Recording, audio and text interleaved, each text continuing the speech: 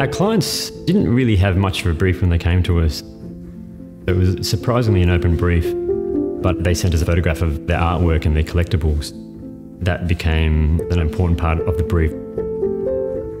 Part of the concept that we had was to block up the noise of the suburb around it, the harsh coastal conditions that we have here.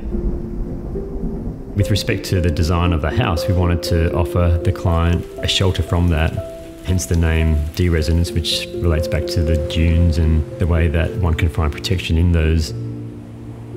We wanted the building to have a robust exterior to it so that the client wouldn't have to spend a lot of money later down the track with ongoing maintenance.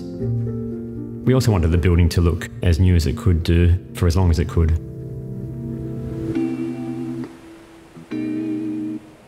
It's really important for us to go beyond thinking of building as object and instead to take our clients on a journey, having to develop projects with landscape at the start and at its heart. When you have landscape at the start of the project, you really get the opportunity to structure and envisage spaces being connected to a landscape view and vista. Ultimately, what this does is, even though we're working with a compact site, it gives you a greater sense of space, openness and generosity. From the street, the residence presents as quite a strong, centrally structured residence. We're wanting to use that to provide a backdrop to a landscape filter at the front. We decided to go for an endemic landscape character. We have a sanctuary garden space and we've integrated a small swimming pool and lush garden that really does well in this protected environment. Often landscape and interiors are spoken about as being seamless inside-outside, but for us and for this project, we've actually done the complete opposite. We've considered the interiors as being very separate to particularly the front exterior and working the interiors as this soft sanctuary space.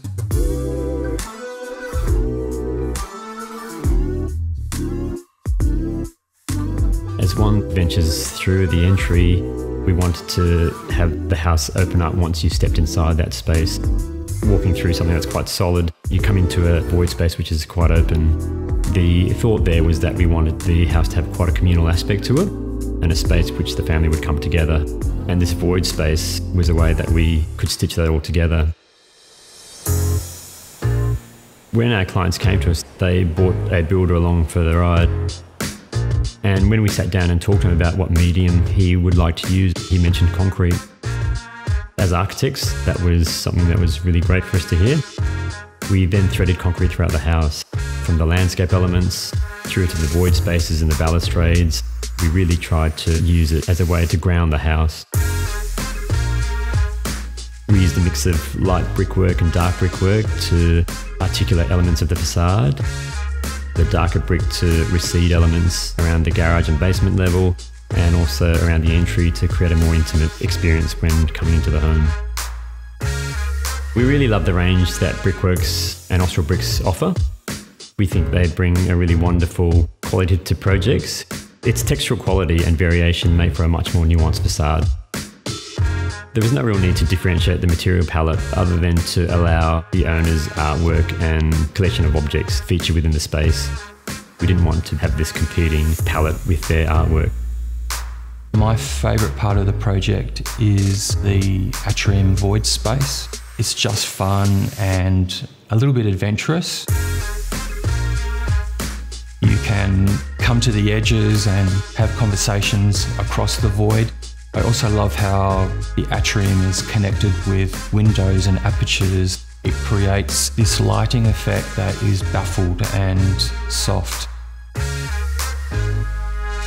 For us, we're really proud of the fact that our clients really love the house.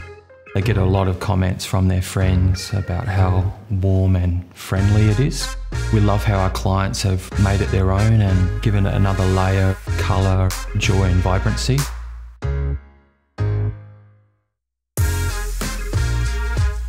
Being a younger client, this was the first house they ever built, and for them to trust an architect to take them on that journey was quite extraordinary.